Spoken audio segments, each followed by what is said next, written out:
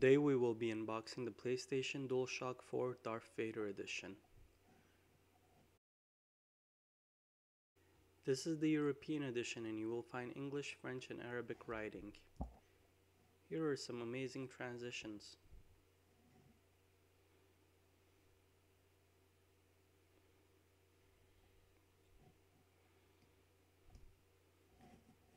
Upon breaking the seal, you will find a plastic container holding the controller from the rear only.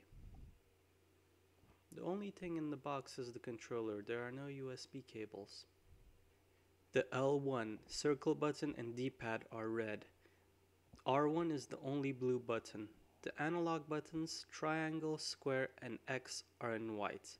They do not glow in the dark, unfortunately. The touchpad has Star Wars written all over it. Enjoy these transitions.